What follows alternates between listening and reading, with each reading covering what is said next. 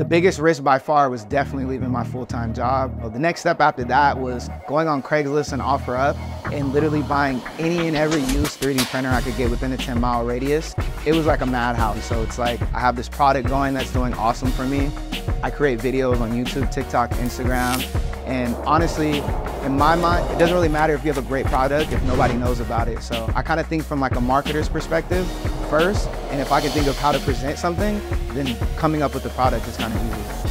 What's going on? My name is Ashamad. I'm the head of Notx and the creator of the Curve Band, and this is my hustle.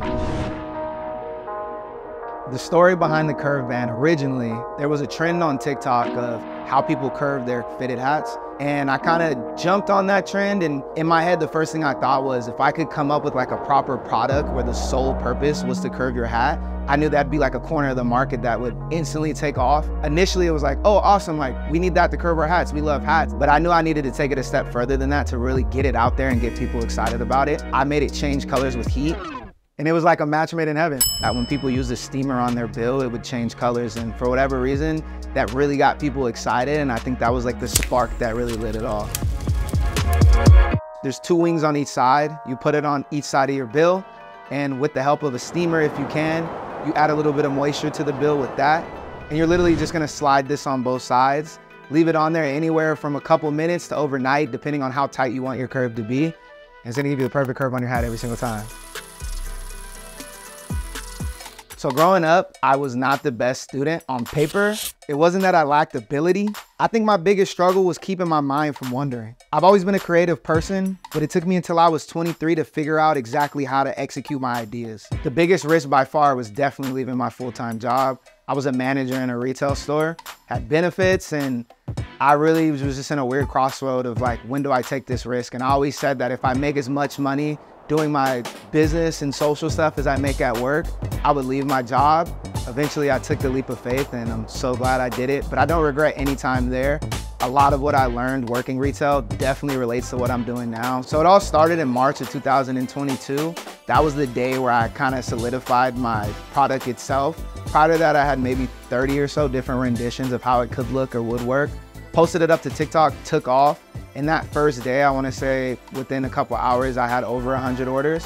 And at the time, I only had one 3D printer. So the next step after that was going on Craigslist and OfferUp and literally buying any and every used 3D printer I could get within a 10-mile radius.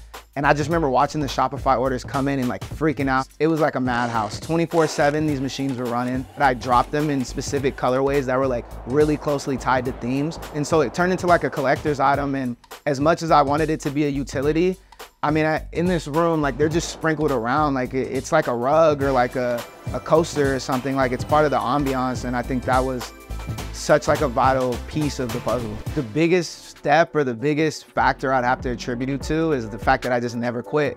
One quote or like soundbite that really sticks out to me that I carry with me every day was, I'll never forget, it was a Nipsey Hussle interview. And they asked him like, Nipsey, like what makes you different? What makes you who you are? How are you able to achieve all these things? And in the most soft-spoken way, it was like, I'm not gonna lie and portray this ultimate poise, like I've had it figured out. Nah, I just didn't quit. That's the only distinguishing quality. He went through fails, losses, wins. He never quit. Whether it was overselling product that I couldn't make and having to respond to hundreds of emails to pissed off customers not getting their order, or whether it was going through 20 to 30 different versions of the product, or even back when I first started posting videos, I remember getting like 5 views and I was like, I don't care. Like eventually these are gonna get good. People can laugh at me now, but I'm gonna have the last laugh later.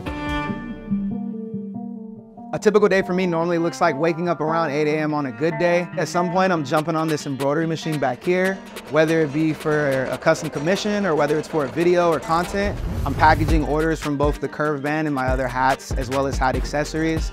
I stream from time to time. I think that's an awesome way to connect with my community. I make content, I film, I edit. Meetings with my agent about brand deals on the table is really where I'm at right now, just figuring out with the 16 or 12 hours a day that I have to work, how can I best serve my time? I wear a lot of hats, no pun intended, but wouldn't have it any other way.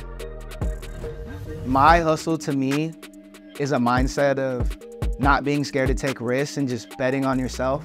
My biggest advice for other entrepreneurs, and honestly, I prefer the word creatives, is don't be scared to take a chance. Don't be scared of what people think. If you think something's cool, there's someone out there that confides in that. And the hardest part is just putting yourself out there and finding your community. I think that's really what this social space is all about, is community and world building. I'm just chasing that feeling every day, and I think it's so awesome that I get to wake up every day and just bring as many of my dreams to life as I can. And some of them take longer than others, but it's just an awesome process. I'm just really in love with the process right now. Notx as a brand is bigger than just this product. This was my ticket to answering so many questions in my head of what is possible, what can I create? And I want this to be a lesson to other people, an example to others that those ideas in your head can be brought to fruition. And I think that's my biggest high right now, is chasing, bringing thoughts to reality in as many different ways and verticals as I can. Thanks to everybody checking out my video. If you want to see more stories like mine, make sure to like and subscribe.